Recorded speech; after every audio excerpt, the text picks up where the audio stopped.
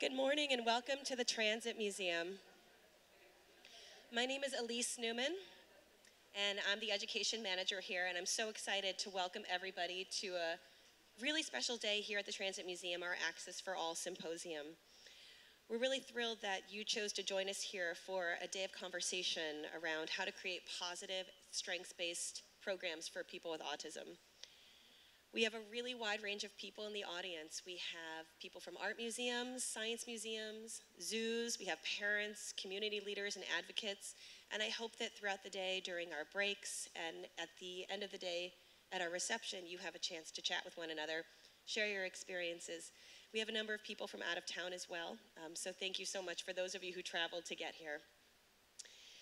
After the conversations that you will hear and participate in today, our hope is that you will leave this museum armed with information about the types of experiences, both large and small, that you or your institution can provide for people of all ages on the autism spectrum. And I hope you'll leave with a sense of urgency. Autism is a condition prevalent in 1 in 68 children, including 1 in 42 boys. Each one of us, whether we know it or not, through our personal life or in our community life or in our work, have interacted with someone on the autism spectrum. As parents and advocates in the audience will tell you, people on the spectrum of all ages need access to the same informal learning opportunities as neurotypical people, but many existing programs like after-school arts programs, sports teams, summer camps, and job opportunities don't meet the specialized needs of people with autism. This lack of opportunity can lead to a sense of isolation and even despair. This is where we come in, and why a day like today is so important as the first step for many of you, or as a continuation of the incredible work that you've already done to create experiences for people on the spectrum. I'd like to open the day by introducing our museum director, Conchetta Bensavanga, who joined the museum in January of this year. When Conchetta talks about her previous leadership experiences at the Please Touch Museum in Philadelphia, the Ideal School of Manhattan, the Peace Corps, and other nonprofits, a common thread quickly becomes apparent. Throughout her career, she has been devoted to formal and informal learning experiences for people of all abilities, as well as community engagement. Please join me in welcoming Conchetta.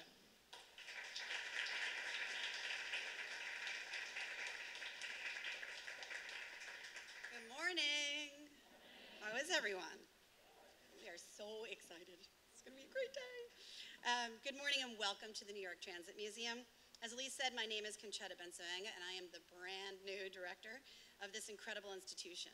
I feel so lucky that I get to welcome you to our very first Access for All Symposium, generously supported by the Marengoff Foundation, and to help launch a dialogue on how we can, as an arts and culture sector, endeavor together to make our institutions and our community more accessible to everyone, and specifically to people with autism.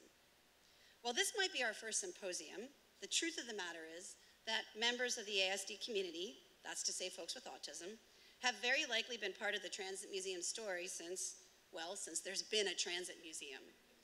Allow me, if you will, to take you back in time to late 1975-76. Gerald Ford is president, and he has famously told the broke New York City to drop dead. We actually have that in one of our exhibitions right now. According to the famous headline, the city and its systems are literally and figuratively teetering on the brink when a group of transit employees got together and they stated an empirical fact and then set out to redress the situation. And those were the following. Creating, building, and maintaining the New York City subway system is one of the greatest engineering feats in US history. And up until that point in time, no one had told our story. And the group knew about an abandoned subway station across the street used for storage. That's this place. They decided to hold an exhibition from July 4th, 1976 through Labor Day 1976 in honor of the country's bicentennial, and to share with anyone who was interested how the New York City subway came to be. And 40 years later, we're still here. We never closed our doors. So what exactly is it about subways, and as it turns out, buses, trains, bridges, and tunnels, that has been a draw to people with autism? Well, consider this from Temple Grandin. What I've tried to do is combine both my personal experiences with scientific research. I like to cross the divide between the personal world and the scientific world. What better example do you need of something or some things that affect your personal world and relies on the scientific world to do so? The MTA's transportation system, with 11 million trips per day, that's not people, that's trips, passengers per day, which is also, by the way, the size of Greece or Bolivia, that's how many trips there are through the system on a daily basis, provides an orderly, systematized, engineered way to navigate, quite literally, your life. Of course it's a draw for everyone, and even more so for folks on the autism spectrum.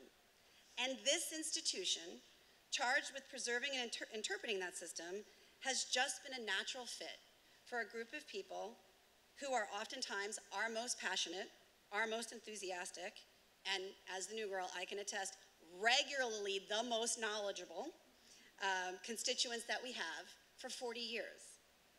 One of the biggest differences between then and now is likely merely the difference between diagnosed and undiagnosed people. But in a very real sense, a diagnosis, while not immaterial, isn't really a huge variable for us because, as the saying goes, when you meet one person with autism, you've met one person with autism. The biggest variable is that folks with autism have just always been a part of our family. And interestingly, my colleague and I were at an event with Autism Speaks last week, and I have to tell you the reaction between folks who perhaps were not lucky enough to have ASD folks in their life. When we said we were from the Transit Museum, they'd say, oh, that's interesting. Why is the Transit Museum at this mansion on the Upper East Side? And we were like, we don't know either, but we're really happy to be here. And then when we met folks who were experienced, who had members of their life that were identified as ASD, they'd be like, oh my God, we love that place. We're there all the time. It's amazing. Thank you so much. You've saved our life. And we're like, oh, well, we love you too, you know? And so, if you've ever met a train buff who happens to be on the spectrum, you know that this will be the case, this relationship will be the case for a good long while. And for that, we feel incredibly grateful, and like I said, nothing like a train buff to keep you on your toes, and incredibly well positioned to create the space for this conversation today.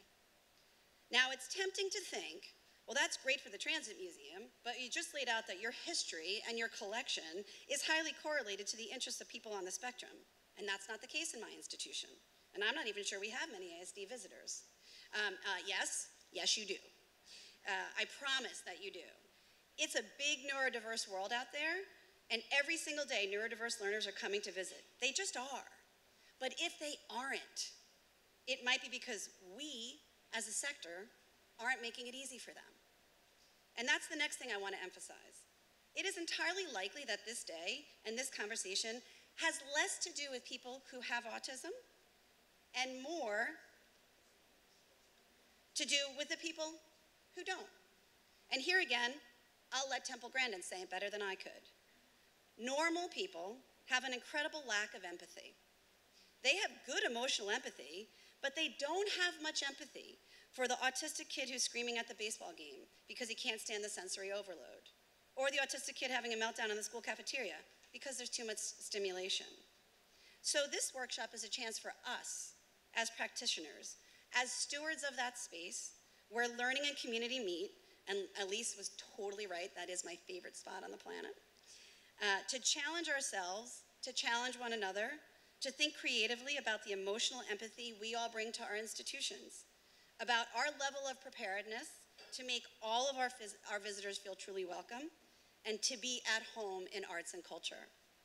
I want to wrap it up with a quick story, but before I do, I would be completely remiss if I didn't thank 4 groups of people. So not 4 people, 4 groups of people. First, to my incredible staff who are so committed to this work, specifically Elise Newman, who you just met, and Meredith Gregory, who many of you know, but many of you we will meet with throughout the day. They are the quarterbacks and the people leading the charge, and I am honored to call them my colleagues.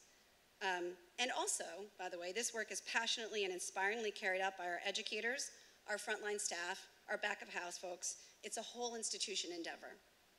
Next to our panelists, people have joined us today to share their knowledge, their stories, and their perspectives. Thank you for being here. We are honored to learn from you and to learn with you. Third, to our participants, that's you guys. I'm told we have people in attendance from Utah, from St. Louis, from Singapore, Boston, and Philadelphia. Thank you for coming all this way, and thank you for the locals for joining us too. We honestly hope that today is a spark that becomes a movement, and that, as has happened so many times before, arts and culture can lead the way in illuminating new and better ways to make what we do more available to all. And finally, we will forever be indebted to the people with autism who love us, who challenge us, who frankly keep us on our toes, for providing, to borrow a phrase from Tony Atwood, a bright thread in the rich tapestry of the New York Transit Museum. Okay, so now the story.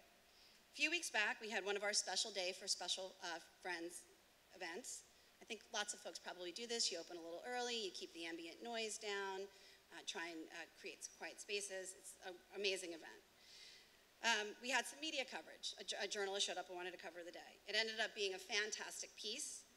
So the reporter is on the platform downstairs where we have our vintage collection, and she wanted to interview a child and a family about what the day meant to them. So the reporter, we grab a guy, his mom and his uncle, and we're chatting, and we decide they'd be great for the piece. The uncle goes first, and Meredith and I kind of absent ourselves to let the interview happen. And shortly thereafter, the reporter comes over and says, we have a problem. And we're like, well, what's the problem? And the uncle is saying there isn't anything wrong with the nephew, that the nephew is perfectly typical. And so we're like, oh, that's interesting. Okay, great. And I think that's one of the big takeaways for today, is that if it's not obvious, doesn't mean it doesn't exist. Doesn't mean it's something that shouldn't be included in the way that we interpret our institutions. So we grabbed the mom, and thank God Meredith was there, because no one would believe this if I told the story. Turns out the mom is a special education teacher from Queens, okay? And so this is her field, this is what she does, and she looks at us and she says, no, he's totally on the spectrum. My son is on the spectrum. I don't know what my brother's talking about, he's on the spectrum. So we go, okay, fine, great, we continue with the piece, and this kid knocks it out of the park. He has a great day. Then they go to the mom and they say, what does today mean to you? And this is what she said. She said, basically the biggest takeaway for her coming to this event was that she could relax. That if her kid was having a bad day, she was very sure that every other person in the museum was probably had their child have a bad day someplace in public too. And not having to worry, not walking on eggshells, not feeling judged is really what made that such a special occasion for her, and that they could do it as an entire family. There's no segmentation, you don't have to take one and worry about the other, they all could come. They all felt welcome. And that, right there, that's why today matters. That is the line on the horizon. To create spaces where people can bring their whole selves to our institutions, to be enriched by what we have to offer, and by their presence and participation, to enrich the definition and application of what it means to be a truly inclusive community. Thank you so much, and have a fantastic day. To introduce our keynote speaker for the day, Amy Gravino. Amy Gravino is a certified autism specialist and the president of A.S.C.O.T. coaching, A.S.C.O.T coaching. Amy offers college coaching for services for students on the autism spectrum and autism consulting for individuals and families. Amy has established herself as a professional speaker and has presented to numerous audiences on a variety of topics, including girls and ASD, growing up on the spectrum, bullying, ASD and transition, and her specialty, autism and sexuality. Among Amy's professional highlights are speaking on a panel at the United Nations on World Autism Awareness Day and giving her first TEDx talk at Seton Hall University. Please join me in welcoming Amy.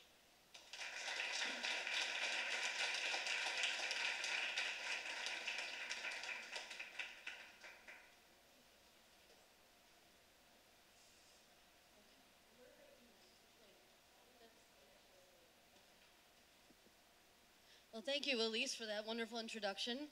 Hi, everyone. Good morning. Isn't this place cool?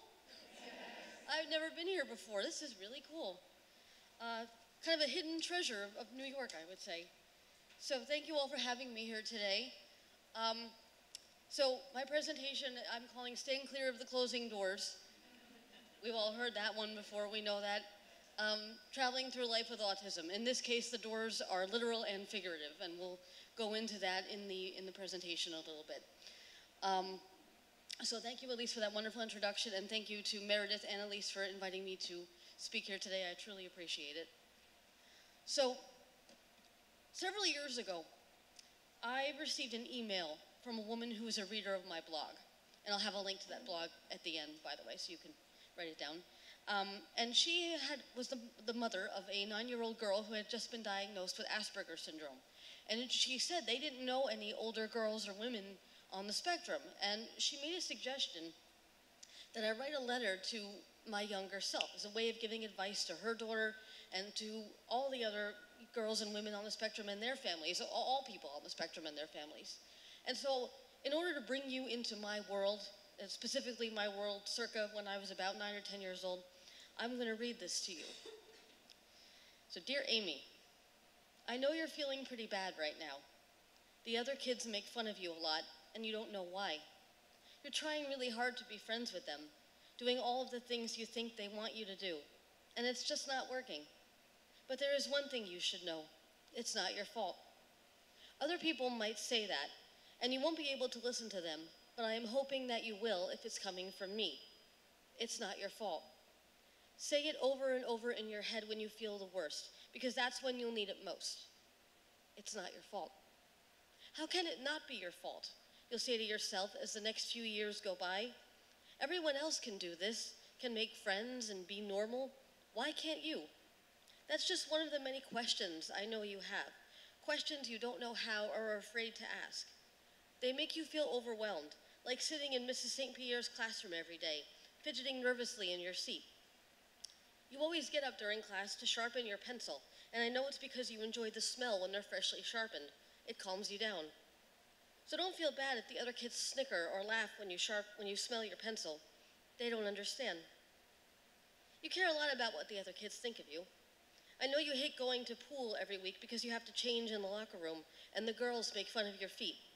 This will cause you not to feel comfortable wearing flip-flops for many years, and you won't be okay with wearing them again until you're much older. It'll be like that with a lot of things people say to you. Their exact words will fade from memory. The effects they have on you will last a very long time. But don't worry. One day you're going to meet someone and make friends with them, and someone who loves your feet and will call your little toe, one that didn't grow in right, your lucky toe. That's something you feel like you could use a lot of right now. Luck. You keep hoping things will get better, but they never do. I have some good news though. You won't lose that hope. No matter what happens, you'll still be optimistic. Foolishly, maybe, but when you're older, people will tell you how wonderful it is that you are that way. But I have to be honest with you. Things are going to get a lot worse before they get better. You'll be in junior high school soon, and you don't know it, but 7th and 8th grades will be 2 of the worst years of your life. Once again, it's not your fault. You like to look at things outside the window. The trees and blue sky make you feel calm. One day you will be in study hall and you'll go right up to the window and stick your head out of it. That's when someone will tell you to jump. Other voices will join in, and even after the teacher finally tells everyone to be quiet and calms things down, you'll hear them in your head for a long time to come. Every day, someone will make you feel less, not human, unwanted, and you'll keep your head down and take it, because no one's going to tell you anything different. But I will. You're not less, Amy. You're more. More because you have to work twice as hard as everyone else to make your voice heard. You don't know how to fight right now, except for when you lash out after not being able to handle the pain anymore, and then it's you who gets into trouble, rather than your tormentors. They know how not to be seen, to avoid detection. You don't. Even as an adult, you won't quite fully master the art of subtlety, but right now you're bared to the world, completely vulnerable, and your classmates are taking full advantage of that fact. They know how to hurt you in the worst ways, so they can get their kicks from your reactions. You can't understand what they're doing, and you just play straight into their hands every time. Once again, it's not your fault. These days, your classmates call you names. Ugly, freak, psycho, loser, retard. They call you these things because they don't know you, don't care to, and don't want to. You're trying so hard to force yourself into their world with little to no success. But you will have friends one day, Amy. Better still, You won't have to fight for their friendship. They will come to you. I know how unbelievable that seems, especially since you feel like no one wants to be around you at all, not even your parents. But you are loved, even if you don't realize it. You just have to learn how to love yourself. There are some things that you're good at, Amy, like writing. You just started writing some poems and were happy when you saw them published in the local paper. Your mom and dad sent them in for you, just in case you were wondering how that happened.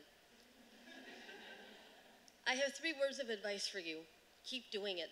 Right now, you write because it's an escape from the world around you, and you don't care about being good at it. But one day, you won't just be writing for yourself, you'll be writing to help other people. And your writing will help people, even when you don't realize it.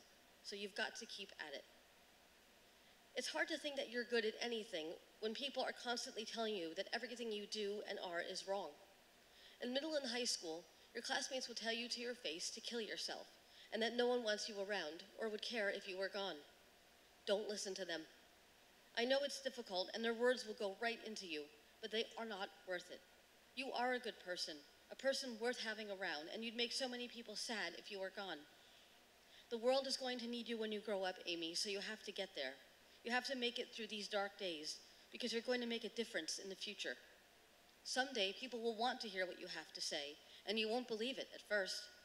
You're going to have to take a lot of crap and go through a lot of pain to get there, but I promise you it will be worth it. My time with you is now growing short, young Amy. I hope that some of the things I've said have brought you comfort, or at least given you assurance that there is indeed light at the end of this tunnel. In short, things will get better. A lot of people will say that to you, and you'll think that they're just trying to make you feel better, but it's really honestly true. You're an incredibly special, talented girl, and right now you're toiling in obscurity, as so many great artists do. But someday the world is going to see how amazing you are, and all you'll think is, where were you people when I was younger? The future seems far away, almost impossible to think about, but don't be afraid to think about it. You're not even sure if you're going to have a future, but you will. You will. And I'll say to you now 3 words that you don't hear very often, even when your mother says them to you. 3 words that you'll be desperate to hear when you get older, especially from a good-looking member of the opposite sex, but that seem very off in the distance right now. I love you. I love you, my younger, high-strung, uniquely wonderful self, and I'll be here waiting for you. See you in 15 years. Love and many hugs, your 26-year-old self.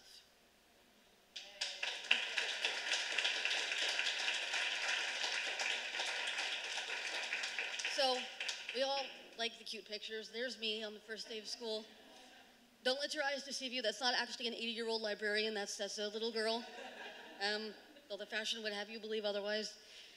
Who let me dress myself? I don't know. Anyway, so I was diagnosed as having Asperger's syndrome when it was still an actual thing in the DSM in 1994 when I was 11 years old. It was kind of a miracle that I even was diagnosed, given how there was just so much less awareness of autism at the time, and especially being a girl, that this child psychologist at Stony Brook University on Long Island was keen enough to recognize it. And so that was when we started off on the path that we're still walking on, I guess, to this day. And I can only say really what it was like from my perspective. My parents who are here today can tell you what it was like for them. But for me, the word autism didn't mean anything at that age. I only knew that I was different, and I didn't know exactly why, but I knew that it was bad because that was what the reaction was from my classmates. But the mentality shifted, because prior to the diagnosis, it was, well, why doesn't everybody see things the way that I do? What's wrong with them? And then after the diagnosis, which happened to coincide with the beginnings of puberty and pre-adolescence, it became, why can't I see things the way everybody else does? What's wrong with me? And a lot of that, of course, has to do with the pressures that come along with entering junior high. It even starts earlier, I swear. Every year it starts earlier. It starts in 6th grade, even 5th grade, to fit in and to be like everybody else and to not want to stand out. But I was physically incapable of not standing out. I had, big teeth, as you can see, and I had these big, thick glasses, and I was just very awkward. I was not very coordinated. A lot of folks on the spectrum have fine motor coordination issues, gross motor coordination. I had all that. So I just was easy pickings, really. And the bullying started, in about 3rd grade, I would say. The girl who I refer to as my nemesis started picking on me then, and then it went all the way to graduation. So it pretty much didn't let up. I remember an incident in the 6th grade in home ec class. We had to do sewing. This might be why I don't like to sew to this day, but my hair was very long, and it got caught in the needle in the machine, and I was screaming, and the kids are laughing, and nobody's doing anything. I don't even remember the teacher stepping in until maybe a few minutes after. It felt like it went on forever. When something like that happens, it feels much longer probably than it really was. But that kind of began a pattern, which was that teachers, I don't think knew what to make of me. I was probably the first or second kid to go through my district who was autistic, and there was not any support in place. There were no self-contained classrooms. That didn't exist. I was mainstreamed all through school, and the only kind of special class that I was ever in was resource room in 7th grade. But again, that was for kids who had academic difficulties, and the only time I had academic difficulties was when my social problems got so bad that it affected my academics. Because who wants to do the school? I couldn't see the point. Why am I bothering to do all this? Because I don't want to be in this building. I'm miserable. What is the point? And a lot of people didn't make that connection, I think, between the two at the time. So this is when the problems kind of really began. And again, I'm not fully blaming teachers. I know we probably have some teachers here today, and I know teachers have a thankless job. But I remember the ones who tried. This is what I always say is give a crap. Don't be afraid to give a crap. Even if you messed up, even if you try something, maybe it doesn't work so great, at least you tried. The kid 20 years later is going to remember that you tried. And they'll also remember if you didn't do anything. And that's what I remember.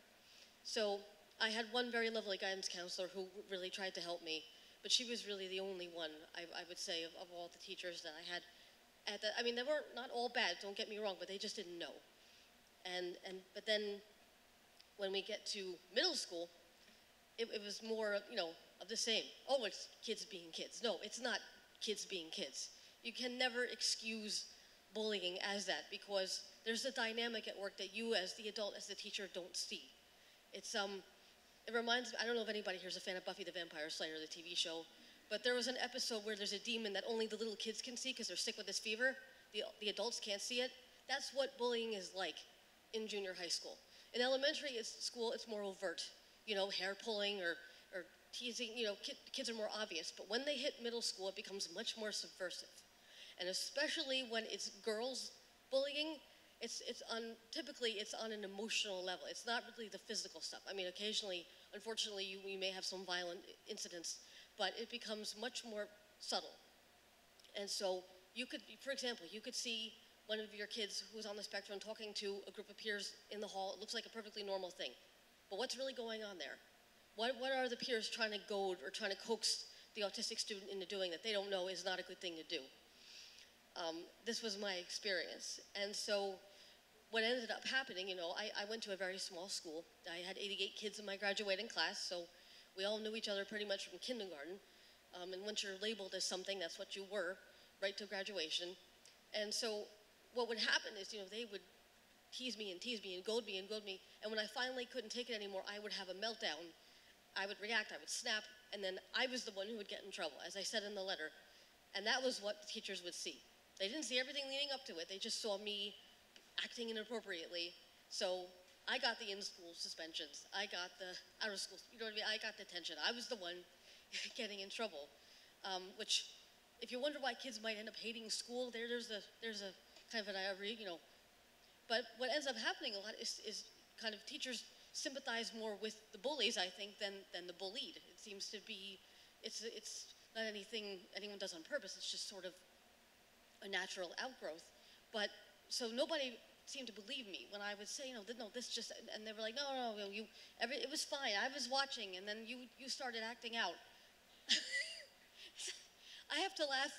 I'm laughing right now because if I don't, I'll be crying. Because these things stay with you. These are the formative years, and if you have this kind of foundation, I'm older now. I can look back and I can laugh and I can see it for what it was, but it breaks my heart because I know it's still going on. I know there are autistic kids in school who are still being bullied and still not being believed, and that's what I'm fighting against with every fiber of my being, because I don't want anyone to go through what I went through. That's why I do what I do. But Middle school was definitely when things got really, really hard. In school and at home as well, there were challenges. My dad, we're 99% sure, is on the spectrum as well, though he's not been officially diagnosed. And we butted heads quite a bit. This is the age, you're 12, 13, 14, you're challenging authority. Of course, every little thing feels like the end of the world. And so I felt like I couldn't get a break. I would come home, and my parents, who are both retired teachers, by the way, who would not let me miss school if I was bleeding out of my eyes, everything was, did you do your homework yet? I just wanted to relax. I needed to decompress after just trying to hold it together each day. That's what every day of school was like. It was just holding myself together as much as I could. There was someone who recently referred to it as the 5 o'clock meltdown, which happens to, especially I think, girls on the spectrum, where we hold it together for the whole day, get home, and then everything just comes out.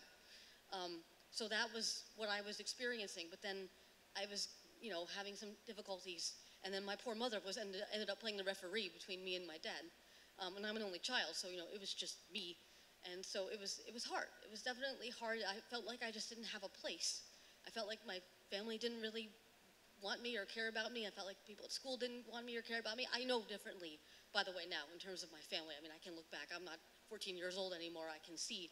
But at the time, that's what it felt like. I think that's what leads a lot of people to despondency. A lot of autistic individuals who end up taking their lives via suicide is because of that despair, that feeling.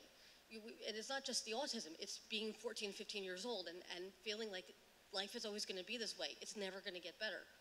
So when you don't have a support, when you don't have anything to tell you otherwise, it's very hard to move out of that mindset. And I was suicidal for many years. Although just through practicality, I couldn't actually do it. I couldn't swallow pills, and I was afraid of knives and blood. So, it wasn't going to, so just on a practical level, it wasn't going to happen. But now, I have almost a little bit of survivor's guilt, because I know there are so many folks who didn't make it through, and I ask myself, why me? Why did I get through it? Well, maybe I got through it because I got to be here today in front of all of you telling you about this and being a voice for them, because they're not here to speak for themselves. So that's how I kind of try to assuage my guilt there. But so then high school, this is when it kind of all it felt like this is going to be life forever. It's never going to get better. In high school, it became kind of a running contest between I was either bullied or I was ignored. And it was hard to know which was worse or better sometimes. And as a result, I began to suffer with depression. I went on Prozac at the age of 12, liquid Prozac, and voluntarily went off it at 15. But it's very isolating. I didn't meet a fellow person on the spectrum actually until, a girl like my age, until I was maybe about 15, and she didn't go to my school. So I really felt like I was the only one who was going through what I was going through. And it was just incredibly lonely. It was very, very hard. And, obviously when you get older, you see, because you think everybody, when you're in high school, has all their stuff together, and everybody knows what they're doing except you. And then you find out when you're older, oh no, everybody else is a mess too. Well, why didn't they tell me that? We could have suffered together, but no, you all look so perfect and happy and attractive and, Side note though, people who peak in high school, I'm glad I wasn't one of them. I think I came into my own quite nicely. I'm 34 and people still tell me I look 21. I don't know. Anyway, so yeah, it was a very, very difficult time. And the other form of isolation that I wasn't aware of really at the time, but that I am now, is the isolation my parents suffered because I didn't have friends in my class like my other peers did, and I wasn't socializing. My parents didn't have the opportunities to be friends with the other kids' parents, so they were kind of isolated too. And our whole family is in New Jersey. My parents are originally from New Jersey, so we were geographically isolated as well. There wasn't that support network that people have when they have relatives and family living close by. So I think it was hard on all of us to not feel like we had anybody who we could really lean on for that support. And in thinking about the future, again, I knew I was going to go to college because, again, daughter of two teachers, you have to go to college. That was a definite. But after that, I didn't have a clue. I didn't even know what I could possibly do with my life, or if I could have a life. It was something that I thought to myself, this isn't something that people like me have. like when I would watch Disney movies and think, well, this isn't what, girls like me don't get these happily ever afters. Girls like me don't get the prince. I believed, because of the bullying and because of my very low self-esteem, that I was not entitled to the same things as my neurotypical peers, which is not a happy place to be mentally. But so in 2006, I moved to Seattle, Washington. This was after I graduated college, 3,000 miles across the country, away from everybody, my friends, family, but there was a boy, which is always the worst possible reason to move 3,000 miles across the country. And in moving, I had to, for the first time, really know how to get around, because I didn't have parents driving me everywhere. And in college, the only public transportation I took was, I would take the bus from Wilkes-Barre, Pennsylvania into Port of Authority. The only subway I knew how to take was the one from Port Authority to Penn Station, and then take the train out to Long Island. That was it. But in Seattle, they had a bus system. And these were the paper transfers. This is 10 years ago. I don't even know if they still use these. But this is what they would give you, so that you didn't have to pay for the second, you know what I mean, if you're transferring to another bus type thing. And this was the first tangible proof I had that I was doing it myself. I was making my way. And we kept these.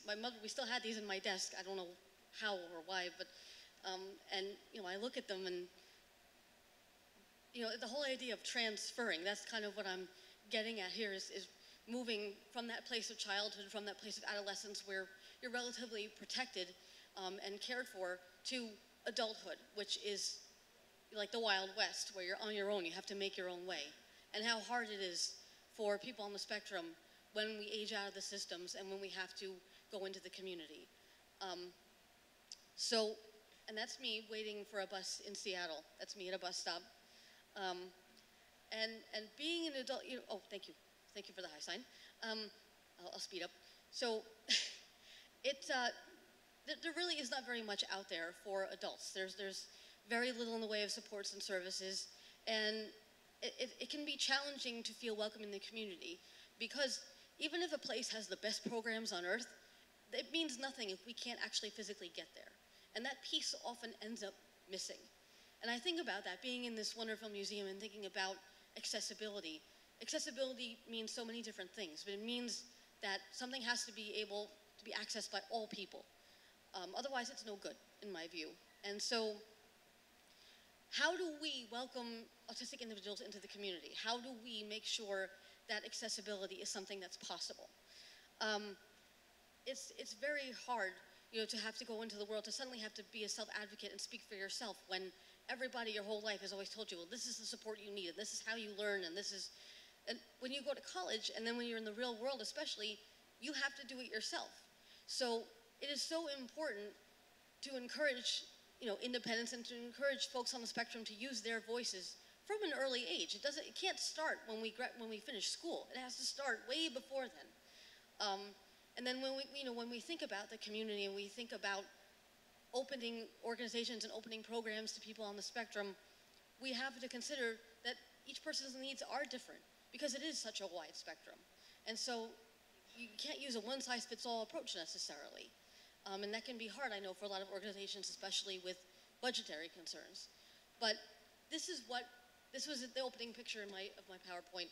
And I found this, and to me, this is a perfect visual of what a lot of people on the spectrum encounter when we try to go in the community. There are a lot of barriers, both visible and invisible, and that we can't get past one way or another. And those barriers, a lot of people may not, again, sense that they exist, but that's what keeps a lot of people from accessing programs and going out into the communities, feeling like, I don't know if I can do this, I'm so anxious. Will I be accepted here? Will this be the right thing for me? And so this is, what we face every day in different forms.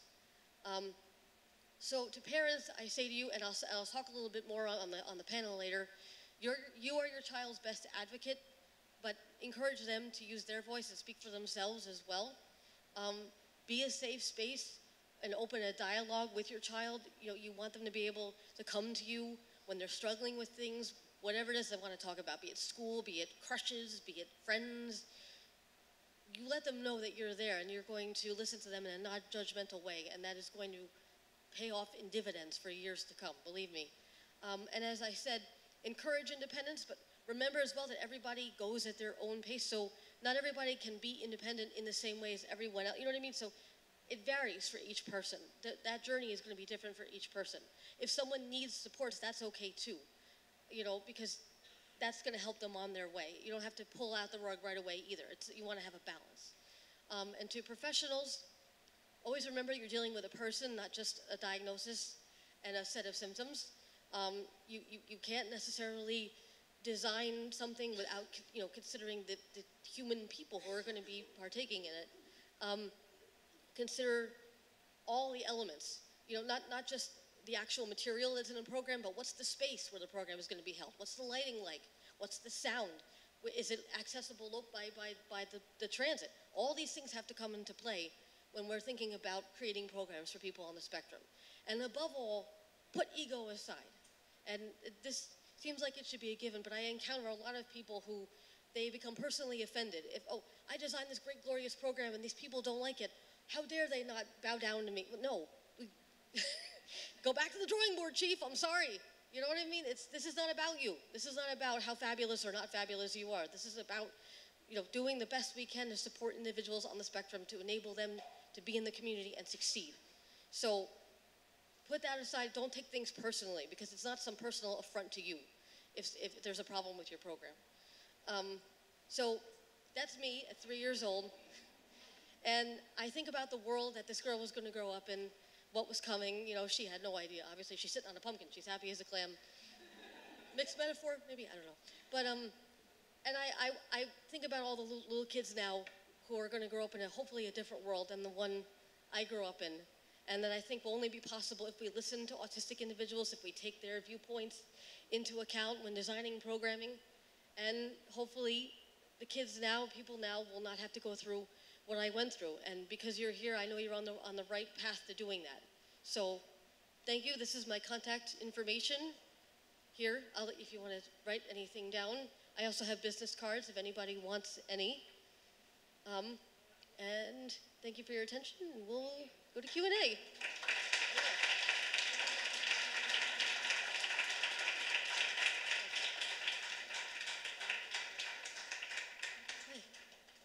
Questions?